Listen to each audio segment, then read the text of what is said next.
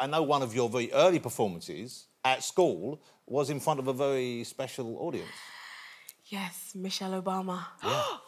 So tell us the story. How old were you then? Look at me. Actually, Michelle looks like she's not enjoying it, I'll be honest with you. No, she was happy, don't be mean.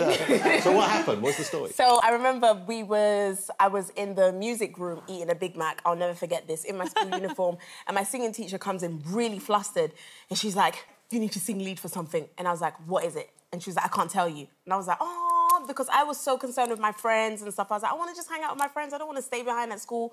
So we trained so hard for this. I was like, literally, there was a point I was lying on the floor singing. So on the day, there was like loads of blacked out cars and American security guards. I was like, who is this? So I was trying to ask the security, I'll give you £1 out of my school dinner. Tell me who it is. I said, I got £1 for you. He was like, I can't tell you. I was like, okay.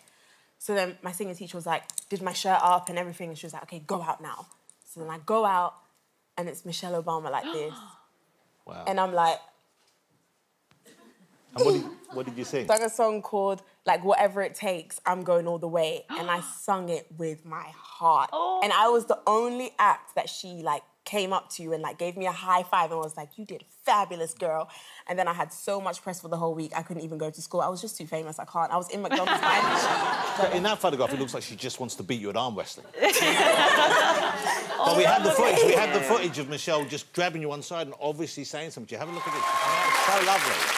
Oh, my God. And how old were you then? Memories. I was literally, like, I think 15 or 16. Oh, my God. That moment, she was telling me, like, you are such a star. You need to carry on, keep going. I was like, I will. Oh, my God. How lovely.